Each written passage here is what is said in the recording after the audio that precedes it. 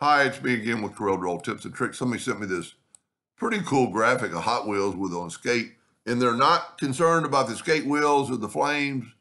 They said they could do that. They just can't figure out how to make the shape of the letters. I'm going to use the font impact, but I'm going to take this graphic, and you could probably go on the internet and find a shoe that looks like or their skate boot or something, but I'm just going to draw it. I'm going to use a 3-point line curve the whole time, even though I have some straight lines. But if you'll draw a straight line and then just double click, it'll stop. I put a little bit of curve to that one.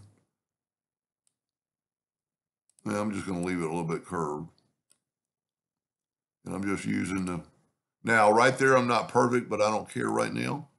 Well, I want that one a little straighter. You could get this, see just my mouse movement. There we go.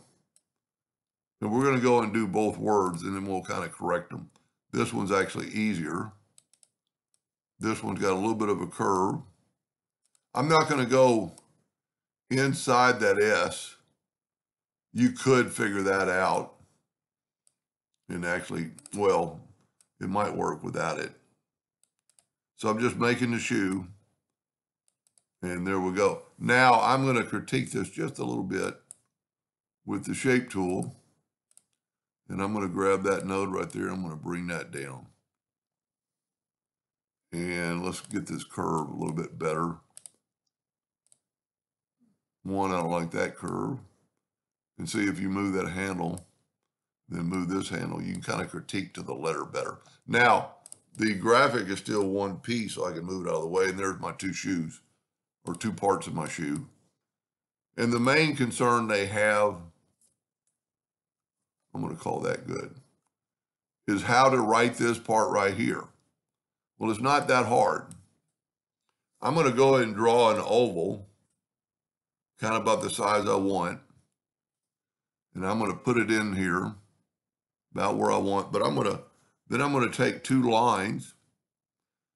You can go way past, it doesn't matter. I'm just going to draw two lines cut at an angle. I want them a little bit closer together than that.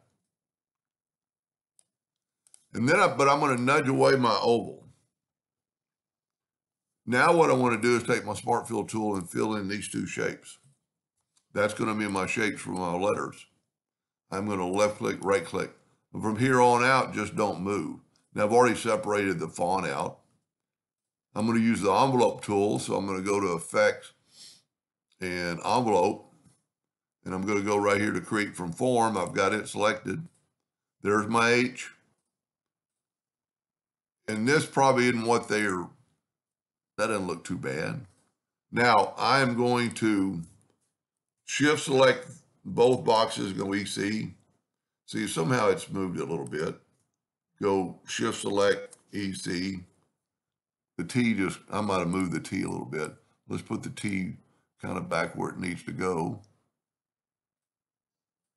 That looks pretty good. Now people are going, well, how do you get the oval?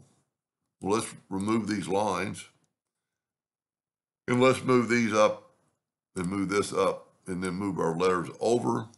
And we're going to left click, right click. Now, if you remember the oval, I'm going to move it back. Now, I don't like where it is, so I'm actually going to stretch it out a little bit. Now, take the Smart Fill tool. Okay, for some reason, it's going to leak inside that because there's two lines. So I'm going to move that one out of the way. I'm going to fill that in and that in. Look at that. There's our oval around our hot. I'm going to take away the outline of that T.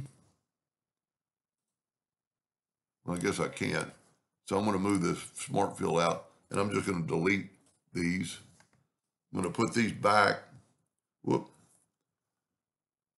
And this is where your artistic ability. So that's going to stay, but if you take and hold down the Shift key, I want about like right there.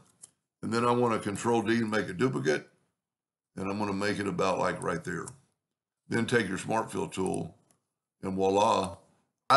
particularly like it, but it is what it is. I'm going to take away the lines and put this back. Now that's the top of the shoe. The bottom's actually easier. I'm going to make sure this is a good part, so I'm going to move it or make a replica of it. Left click, right click.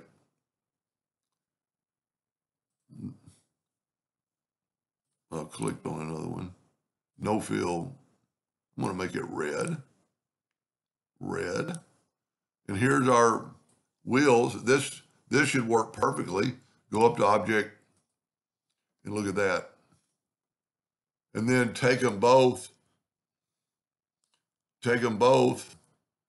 Shift select the, well, we could actually just put it right in there. EC, take away the outline. Now we could straighten some things up. You know, when you're using some things that, well, there's a, we can just delete it. Now this is our deal. Sometimes, you know, maybe there's a little bit of mess from my drawing. You know, it might have been too curved, but you could fix all this very easily. Well, one, you could probably change your nudge factor, but once you get this, I'm going to show you how to fix. I'm going to left click, convert it to a curve, and then left click, right click, and see the nodes. You can manipulate the nodes a lot easier now. And matter of fact, you could just probably take the virtual segment delete key and cut that off. And you can manipulate the nodes, whatever you want to do. Let's say if this L is too far back, you know, you could do this, you know, if you wanted to. That don't look half bad. And then just take it all and fill it in with black. Add your roller skate wheels. You can get those probably off the internet or clean them up. But their main concern was that. And I didn't do a great job of the oval. Whoever did this made it a little bit bigger. But gave them an idea or two. I hope that helped a little bit. Thank you for watching.